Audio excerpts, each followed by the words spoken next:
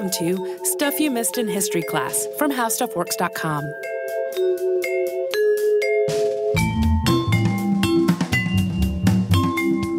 Hello and welcome to the podcast. I'm Holly Fry. And I'm Tracy V. Wilson. Okay, so if you listened to the first episode of this two-parter, you probably recall that the whole thing was downright soap opera-esque in many ways, and it is going to continue in a similar vein. So if you are listening with younger history buffs, be aware that there is a lot of talk of marital infidelity and children out of wedlock, and just a lot of drama in terms of relationships. And a lot of this really becomes the tale of Lady Anne Blunt's husband, because that really puts into pretty sharp focus the unhappy nature of her marriage and what she was enduring while simultaneously showing horses and running a successful horse breeding program and making a name for herself, which he often took credit for. So we do highly recommend listening to the first part of this before you jump into this one, because we're kind of hopping in right where we left off. But for a very quick recap, we ended the last episode at something of a turning point in Lady Anne's life at the end of the 1870s. So at that point, she was over 40, an age her mother told her she was never going to reach, so she felt this weird sense of liberation about it. She had also converted to Catholicism, something that her grandmother, Lady Byron, would never have approved of, so it also marks a break in her mentality in terms of doing what others thought of her. And she had found what she felt was her calling as she traveled the Arabian desert, seeking out horses to combine with English thoroughbreds in her breeding program. And Anne's husband, Wilfrid Blunt, after a very brief period in which he attempted to stop his adulterous habits, had gone right back to philandering. But though the marriage had problems, Anne and Wilfrid's partnership breeding horses at Crabbet Farm as part of their Crabbet Stud program remained constant. And later, the couple's daughter, Judith, wrote that Anne was really the one with all of the knowledge about this breeding program and that she was basically succeeding despite her husband Wilfrid's, quote, reckless disregard when it came to keeping and breeding horses. Yet Wilfrid is the one with the historical marker. Oh, yes. He got credit for everything, and he was much more famous than his wife in their time, and really even now. But as historians have examined their lives, it becomes really clear that she was doing all the heavy lifting, and he was kind of showboating. So in late 1880, the Blunts traveled to Cairo. From there, they made their way first to the Red Sea coast and then back to Cairo in the following January. From there, they went into Syria.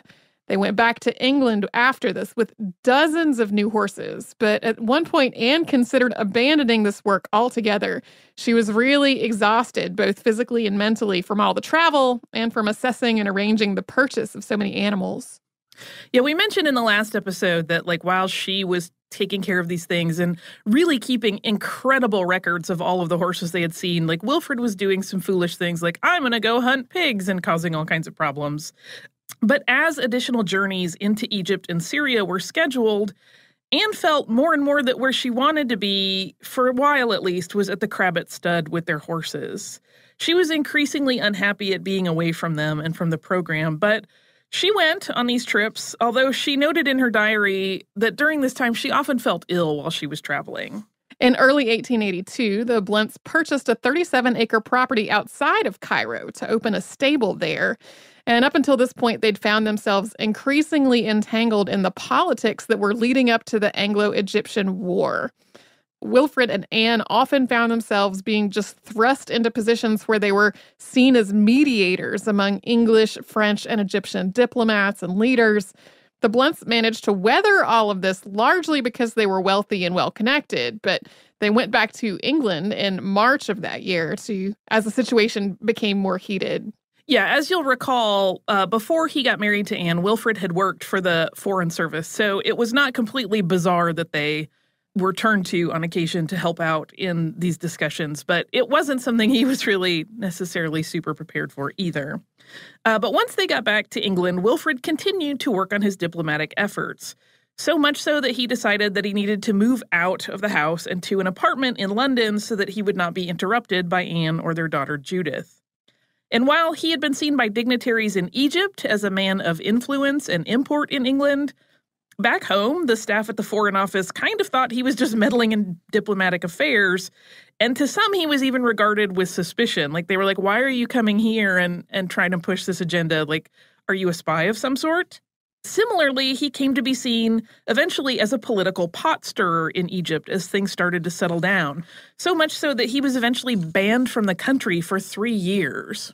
And Anne, who had also supported the cause of Egyptian nationalists, went back to work with the horses while that ongoing conflict and violence was playing out in Egypt.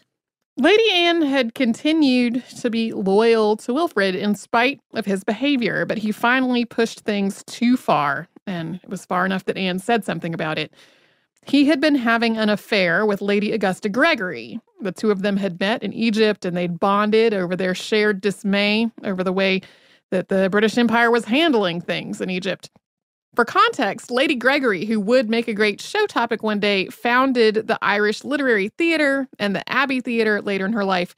She did that with William Butler Yeats and Edward Martin. Yeah, Lady Anne and Wilfrid Blunt, their lives bump up against all kinds of famous figures in England at the time. Like, they knew Oscar Wilde. They were friends with Gertrude Bell. Like, there are a lot of people that interact. But because he had an affair with Lady Gregory, I wanted to make sure we gave some clarification on who she was. And Anne had been supportive and tolerant of Wilfrid's work as essentially a volunteer statesman at this point. She had made space for him to do so and had left him to his own devices. So he was paying no attention to her or their daughter, but she was like, it's okay, you're working. But in return for all of this kindness and making these allowances, Wilfrid openly declared his love for another woman, Lady Gregory.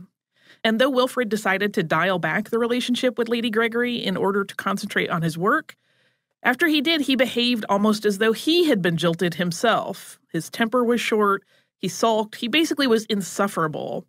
And Anne had turned a blind eye to his philandering throughout their marriage, but he claimed to love this woman, which to her was a different matter, and it wounded her very deeply. This was when Lady Anne really reached the point that enough was enough. And to make that clear, on August 10th, 1883, she wrote a lengthy letter to her husband. She detailed how much pain that he had caused her and how she had realized that what she thought she had was all a lie. She wrote, quote, "It is too late. I accept the truth, preferring it to a false dream." She wrote all of her feelings out on 2 pages of foolscap, and that's a paper size that's similar to a legal pad. She handed this letter over to Wilfrid, but she didn't speak to him on the matter again, and she didn't change her behavior with him. Later on, as Wilfrid continued his various affairs, including with Lady Gregory, Anne wrote, quote, "I don't agree to Lady G having all the rose leaves while the thorns are kept for me." Yeah, it was interesting. She was not an emotionally super demonstrative person. She was very even keel, and we even talked about in the first part of this two-parter, like when she talked about her wedding day and wrote it down in her journal, it was pretty dispassionate and more like a catalog of the day's events. So it was kind of a big deal that she had written this letter so passionately, even though she just handed it to her husband and did not engage in like a verbal sparring with him at that point. That was a pretty big statement for her. It is unclear when Wilfrid Blunt wrote his reply to that letter. Although it is not actually a direct reply to her, it's more of a commentary on her letter. And it seems to have happened sometime between 1883 and 1886. But again, because of the way it's mentioned in their diaries, it's not clear when it actually happened. But in that letter that he wrote, he confessed his infidelity, but he also managed to take little to no responsibility for the problems in their marriage. Writing, quote, "In the long history of my vagrant heart, I have said little of what was my conjugal life at home. This, in spite of my many lapses, had in reality been quite a happy one. Though I have loved other women, I have not, for that reason, been less kind to my wife. Nor has she had cause to reproach me with the neglect of those duties for which matrimony was primarily ordained. No one, in truth, ever had a stronger desire for the procreation of children, and yet we had no heir. Now, however, the day of such hopes was fairly at an end. I was 42 and 45, and with the vanishing of what we have so long desired in common, a certain estrangement had begun between us, for which I do not, in my conscience, think I was seriously to blame. Nevertheless, the gradual separation was in secret making her unhappy. My infidelity she had condoned as due to my poet's nature, but my inconstancy, for she so deemed it, filled her with despair. It did not continue thus to love her. It was proof that I had never loved her truly. So in case you missed it, he blames her for not having a son. And that's the reason that, of course, once we couldn't have kids anymore, really, of course I wanted to see other women, even though he was seeing them while they were trying for children. And none of it's his fault. And she said he could cheat, even though she never really had. I'm not Wilfrid's biggest fan. I'll be very frank about it. Well, and in case folks have forgotten from part 1, while they were trying to have children, she had a series of complications and miscarriages and premature births. And the whole thing was, it was a big deal. Yeah. So for that to be the thing that he's sort of pinning the blame on is particularly frustrating. Yeah, it's definitely like the writing of someone who is super self-involved and cannot see how their actions have any impact on other people, or that their actions could in any way be judged wrong. So once again, in all of this, Anne found solace in her work with horses and her ongoing lessons in Arabic language. They traveled again in 1883 and eventually made their way to India that November. During the trip, Anne's journals really reflected her ongoing animosity toward her husband. When Wilfrid was sick in Bombay, she wrote, "Wilfrid begins again to look much worn and tired, and yet he is too independent of any sympathy from me to care about having it, so that I shall no longer venture to make even the smallest advance." Yeah, they kind of got in this habit where they would travel in eastward during the winters and then go back to England during the spring and summer. And so this cycle continued over and over. But we're going to pick up with Anne and Wilfrid's life once they traveled back home after this first trip, after they had that sort of quiet blowout about his affair with Lady Gregory. But first, we are going to pause and have a little sponsor break.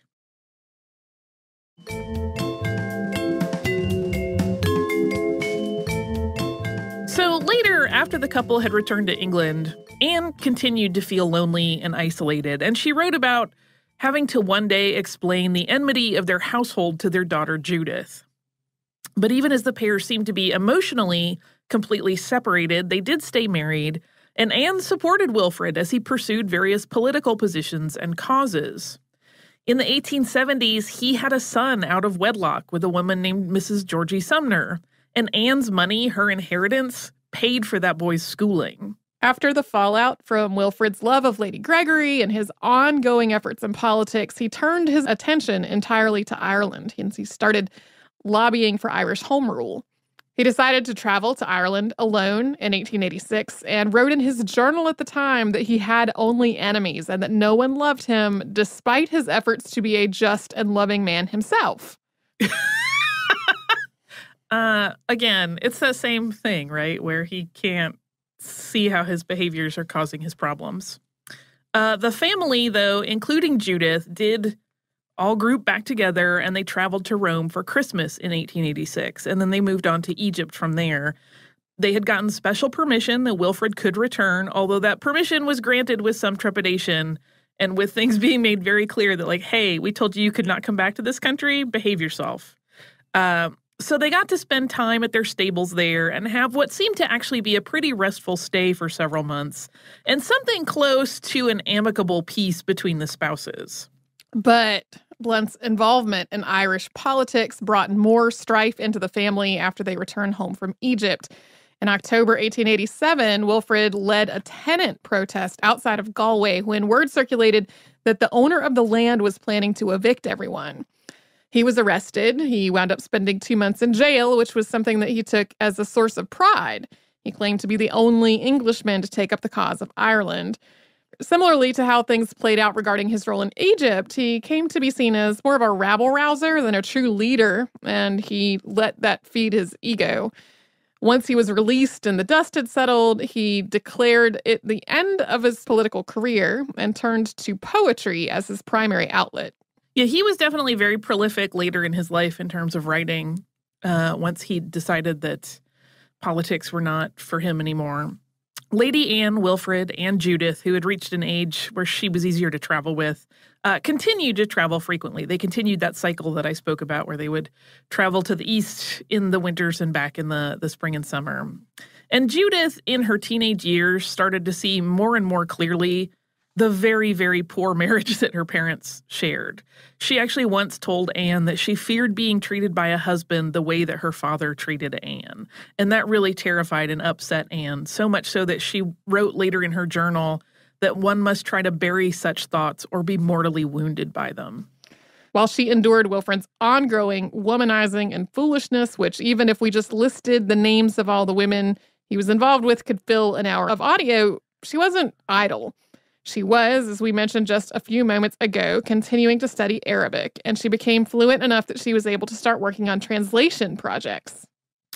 She published the first of her translated works, The Stealing of the Mare, in 1892. This is also sometimes seen as the celebrated romance of the Stealing of the Mare, and it was originally written in the 11th century. And this project actually offered up another potential avenue for Anne and Wilfrid to combine their efforts, similar to the way that horse breeding kind of stayed a thing that drew them together.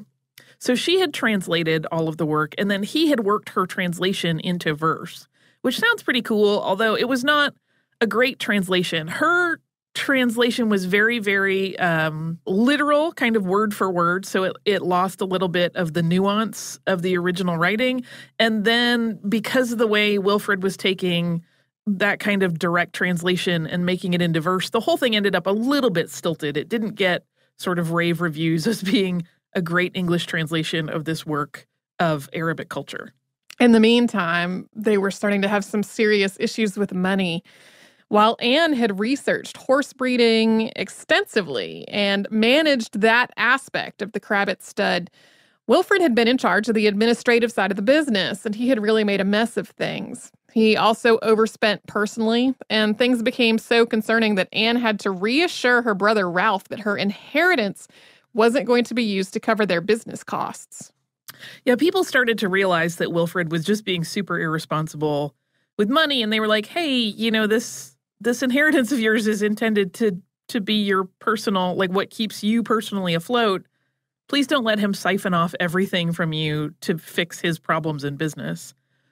And Blount, at this point, had also grown more forward with his womanizing. It was kind of like once that Lady Gregory situation was out in the open, he just stopped trying to be subtle at all.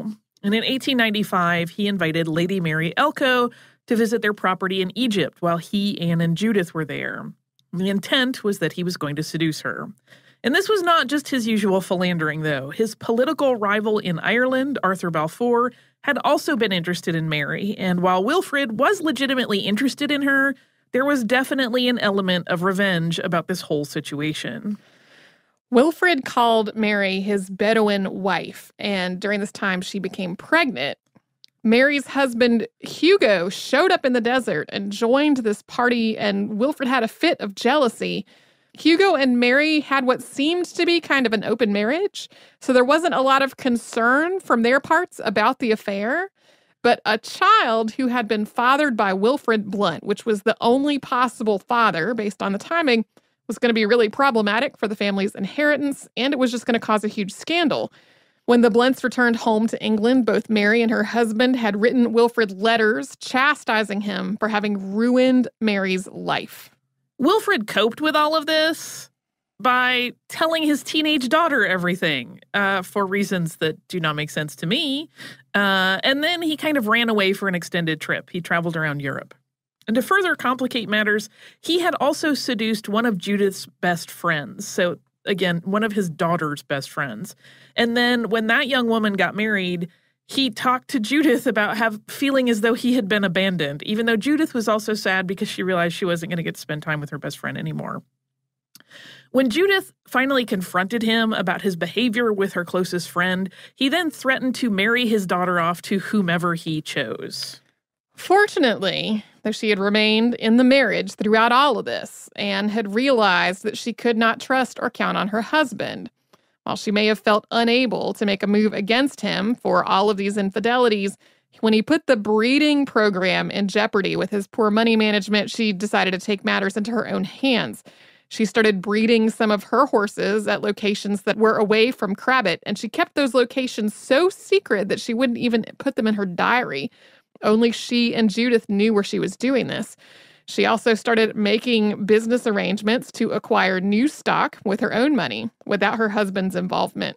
As the Blunts reached the end of the 19th century, the various indiscretions which had caused scandals and drama seemed to become less of an issue. As time had passed, people just were less up in arms about any of it. And Wilfrid actually began socializing with the same people who had treated him as a pariah just a few years before, including Mary Elko, the woman he had gotten pregnant, and all of her friends. Anne became even more devoted to her horses, and she was said to sleep in her riding habit so that she could jump out of bed and run out to be with them first thing. She also allegedly started calling the veterinarian for her own illnesses as well as those of her animals. Wilfrid was ill and had been for a number of years, starting with digestive issues and progressing to a point where he was taking morphine as a pain reliever. Yeah, they were both getting up in age at this point, keep in mind. So, many various things were happening. It is a little weird and eccentric that she stopped calling human doctors and wanted to see veterinary doctors for herself. But we're going to talk more about their daughter Judith and her life as an adult in just a moment. But first, we have to have a little moment and hear from one of the sponsors that keeps this show going.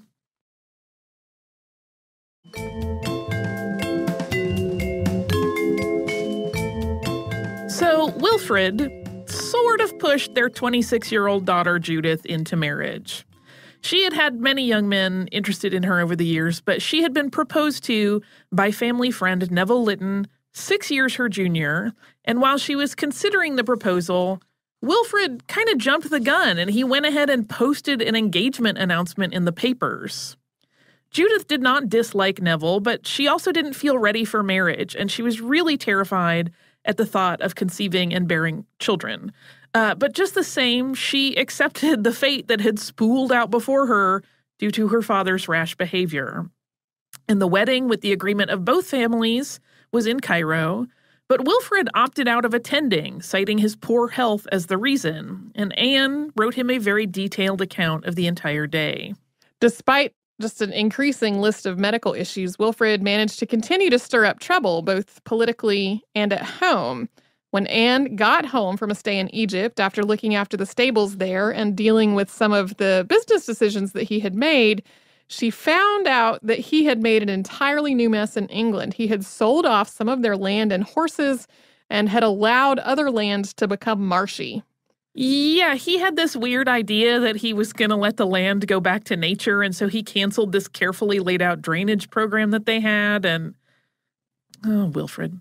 The Blunts finally separated in 1906. So Anne had stayed with him for years, knowing he had never been faithful, and that he had had children with other women, and that he had caused some business problems. But in 1906, the final straw came when Wilfrid just openly moved his mistress at the time, Dorothy Carleton, into the home that they shared. And additionally, stirred up by this idea that maybe they were going to separate, the couple began to argue over the future of the stud that they had built together and how they might proceed in separating it. The main biography that I read actually kind of hinted that less so than Dorothy Carleton, the way he wanted to handle the stud going forward was what really just kind of made Lady Anne say, like, I am so done with you. Yeah, she eventually had to agree to Wilfrid's desire to split their assets, although he also believed that in doing so, she would owe him money, and that made her really furious. She had pitched the idea of just turning over the Crabbit stud to Judith, but Wilfrid was not open to that idea. Eventually, she got everything legally settled. She made sure all the servants were paid. She stocked the pantry, and she left to move in with Judith and her family.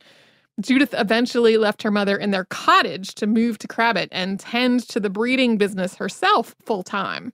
And for what it's worth, Wilfrid continued to be embroiled in drama because he cheated on Dorothy Carleton with many of the same paramours he had kept throughout his life. So this was clearly not a matter of him and Anne being poorly matched. It was just who he was.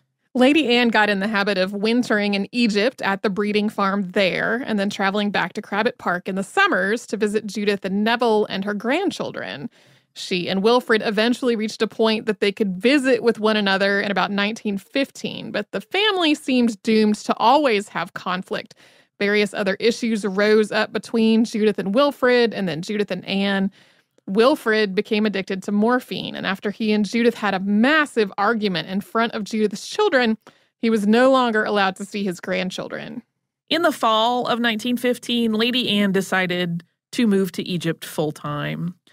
The Crabbit Park facility continued to operate under the stewardship of Judith, although it still had financial struggles. And for her part, Anne described herself as quite happy in the desert, although she was anxious about a variety of things, including things like finances and her family. She seemed to think she was in a much poorer state than she actually was. She didn't have a full sense of what her financial value actually was. In November of 1917, a letter from Egypt made its way to Anne's relatives and relayed the news that Anne was very ill with dysentery. Anne had also had a skin condition that had been disfiguring, and she didn't want her family to make the journey to see her. She died in a Cairo hospital on December 15th, 1917. Wilfrid designed the headstone for her grave in Egypt, which read, "Here lies in the Egyptian desert, which she loved, Lady Anne Blunt." Lady Anne left Wilfrid her notes and books on horse breeding, but nothing else. Judith received a manuscript that Anne had been working on, and Anne left her little else because she felt that she was pretty properly squared away financially. The family money was passing to her, and she was married. And she left all of her major assets, including the land in Egypt, to trustees to hold for her grandchildren, specifically her granddaughters, because they were not inheriting the titles that her grandson was. Wilfrid and Judith ended up mired in a legal battle over the assets that the trustees had taken possession of. The horses, which were widely recognized for their value, had been seized by Blunt, but Judith and her children took them from his property. They moved him back to Crabbit. Simultaneously, other breeders were trying to make offers on all the stock, but the question of ownership made the whole situation a big mess. After a legal battle, Wilfrid Blunt lost the horses to his daughter. That was something of a shock to him, I think. He really thought, I helped put this whole thing together. They were my wife's horses, so they should be my horses. He was a little surprised. But he actually died not that long after all of this, on September 10th, 1922. Judith Blunt Lytton divorced from Neville in 1920, but she devoted her life to continuing her mother's work. She maintained the Crabbit bloodlines for years. She finished her mother's book, titled The Authentic Arabian Horse, in 1945.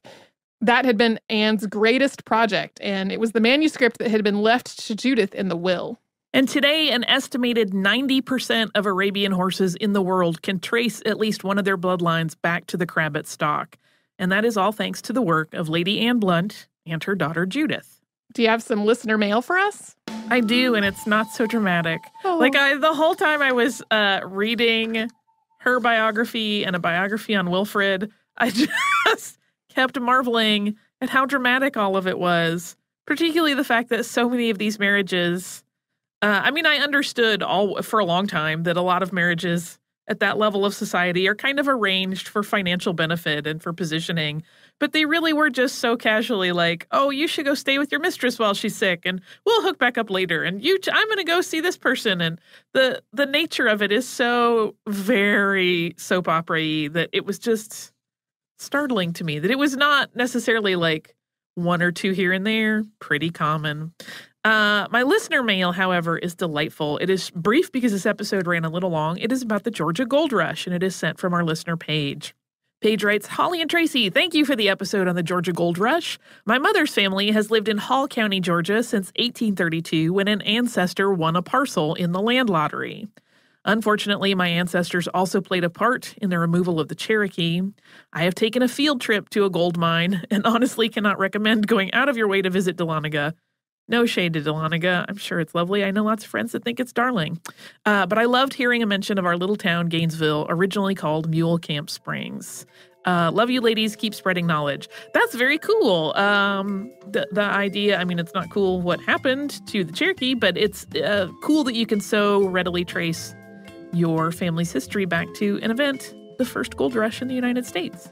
If you would like to write to us, you can do so at historypodcast@howstuffworks.com. We are also all over social media as Missed in History. You can find us at missedinhistory.com, where there are all the episodes of the show that have ever existed, including show notes on the ones that Tracy and I have worked on. And we hope that you come and visit us at missedinhistory.com.